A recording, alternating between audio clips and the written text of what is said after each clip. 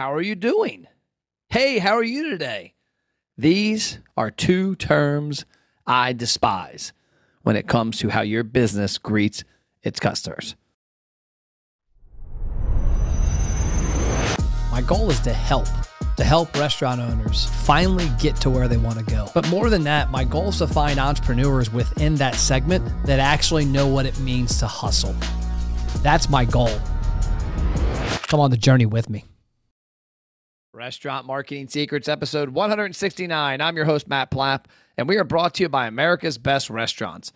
America's Best Restaurants is on a path to help you, independent restaurant owners, find more frequent customers, because you know what I love to say, infrequent customers don't pay the damn bills.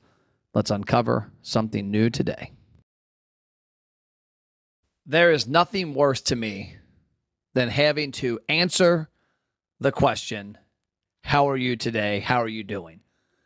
It's a nuanced question that for whatever reason, all of us are programmed to say to each other whenever the hell we see somebody new. I'm no different. It is in our brains. I am trying to reprogram myself to where I do not say it and especially do not answer it the normal way. I want to talk today about your restaurant and how this is an opportunity for you to stand out amongst the crowd of red ocean restaurants. And I'm going to dig into red ocean, blue ocean next episode. I've talked about it a few times. I think it needs to be talked about every 5 to 10 episodes because too many restaurants are operating in the red ocean. I want to get you into the blue ocean. So let's talk about that. How can you eliminate that question or that phrase? Because it happens right now. It'll happen today at your restaurant. Somebody will walk in the front door and your employees will say, hey, how you doing? Oh, I'm doing good. How are you? I'm doing good. Cool. What do you want to eat? You don't give a shit. You don't care how they're doing. I don't care how they're doing. We don't care how each other's doing in that instance. It's a nuanced question. Now, if I walk into the gym tomorrow and see a friend at the gym that I haven't gotten to work out with or seen in a month, I'm like, bro, how you been? I sincerely mean it. It's different. In the restaurant space, you have to find a way to connect with the customers when they walk in the front door. The easiest opportunity is to ask them a question that helps you move them forward in the conversation. Have you been here today? For a brief time, I worked at the Rapid Fired Pizza on Mall Road, a small regional franchise used to be owned out of this region by the Wileys. Now it's owned by a different group in the Carolinas. But I worked there because we had a location that was a client of ours. And I wanted to understand the dynamic of being a worker, be at a restaurant. I had worked in restaurants in my past, but as a marketing person, as running the marketing. And I was there all the time. I sat in Hofbrauhaus and Quaker Steak and Lube for 10, 15, 20 hours some weeks and would work just to watch. I would meet with managers. I'd meet with team. I would do training. We would launch marketing initiatives. But I was never the person that brought the food out, that cut the pizza, that dropped it and screwed up and had to make another one. And by the way, in 3 months, never dropped a pizza, and I was in charge of taking the pizza out of the ovens and putting them on the thing and cutting them up and putting them in the boxes. I did give the wrong person the wrong pizza one time, but I did not drop any. But I did this because I was in Kiowa Island at a restaurant show, and I was listening to David Scott Peters speak. I was speaking, he was speaking. I went and sat to watch his session, and he said something that really got my attention. He had told a story about his time working for his mother in the restaurant space. And I thought, I really never have worked at that capacity in the restaurant space. I'm going to do it. So I texted Michael Kastman, who at the time owned this location, said, Michael, I want to come work for you for a couple months, 2-3 days a week, 3-4 hour shifts. I just need to fill in the gaps. I need to figure this out. I want to see what you see, and I want to hear what your employees hear. And I heard exactly what I thought I would hear all the time. How are you doing? Hey, thanks for coming in. How you doing today? How's it going? And I heard a bunch of other stuff from a standpoint of marketing, but that was the one that got me. And what I thought the most about this brand, how they could stand out, was Rapid Fired Pizza was different than most pizza places. It's a place you go and you build your own. And so it's a perfect opportunity to ask, have you been here before? Yeah, I have. I come all the time. Yeah, I thought I recognized you. Hey, what are you getting today? Are you getting one of our standard pizzas? Are you building your own? What do you got today? And so it's an opportunity to have a conversation. And for me, one of the things I teach our restaurants, yesterday I recorded some videos for our membership site, 3 specific ones teaching employees how to avoid that question. And one of the biggest things to do is when they say, have you been here? Have you been here before? Yeah, I come all the time. Great. I'm assuming you're a member of the Pie Club then, right? Well, no. What's the Pie Club? Dude, it's our VIP program. It's not a loyalty program. It's a VIP. It's something a little different. Let me do this before we make your pizza. Let's scan this code and get you involved. And so that was the reason this came up, because I was training employees of our clients through our portal. I guess I could say I'm not training them. I'm putting the videos in there and hopefully they'll go through them. But my training is about how to eliminate those questions and what to replace it with.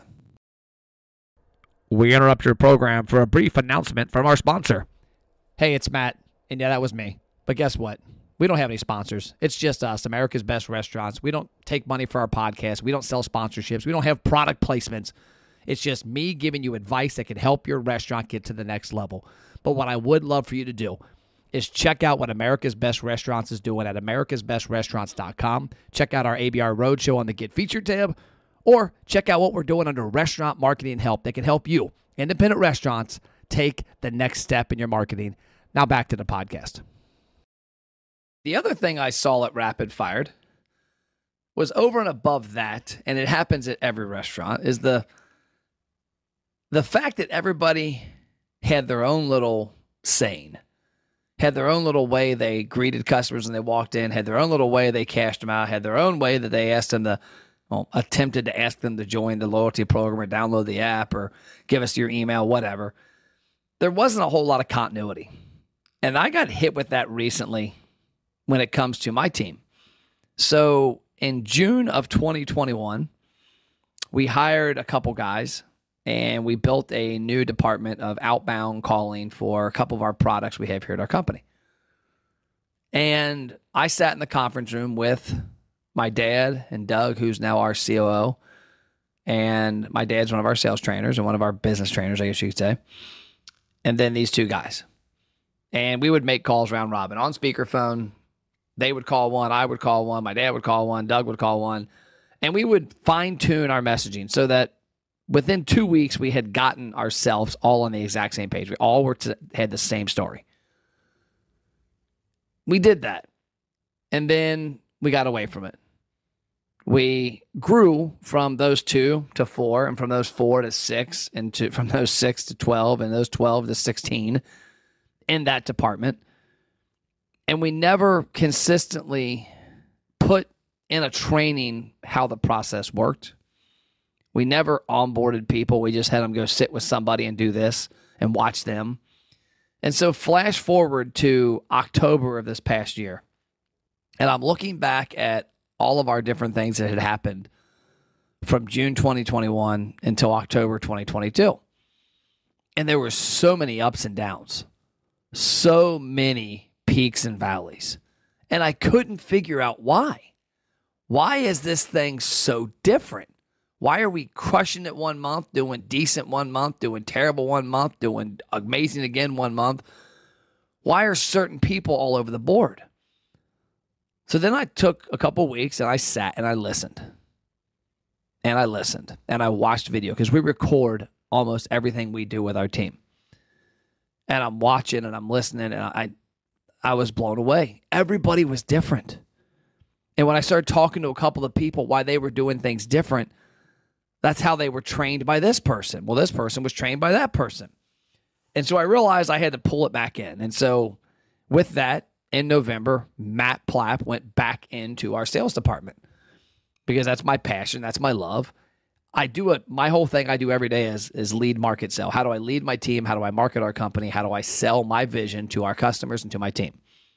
I realized I had failed at training and building a training program for those people. And so, oddly enough, when we put that in place, guess what happened?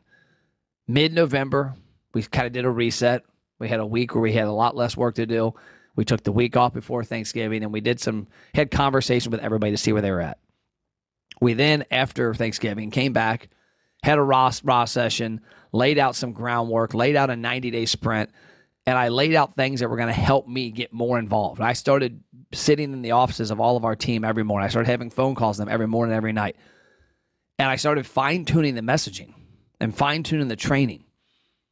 And guess what? We had a record December. We were already above our January with a week left. It is the largest month we've ever had in one particular department. And it had 4 or 5 major months last year.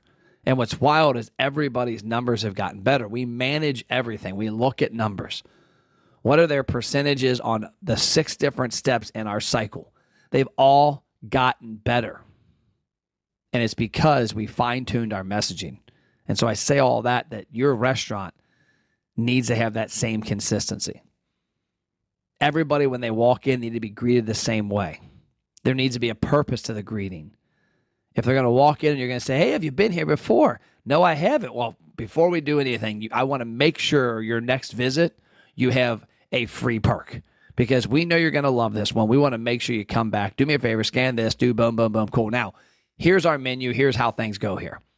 What do you like? What do you not like? Okay, let's go down this route. You like bacon? Cool. You like jalapenos? Cool. We got a bacon jalapeno burger with pepper jack cheese and this spicy chipotle mayo. Oh, I got to have that. Cool. Let's do it. You've got to have a consistent way that you do things. I saw it.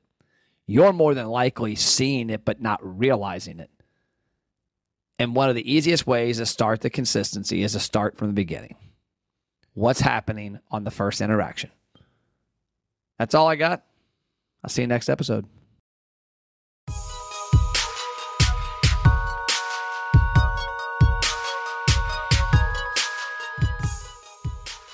So as you know, I don't charge for my content. We don't have sponsors. We don't have product placement in here. But what I want your help with is spreading the word.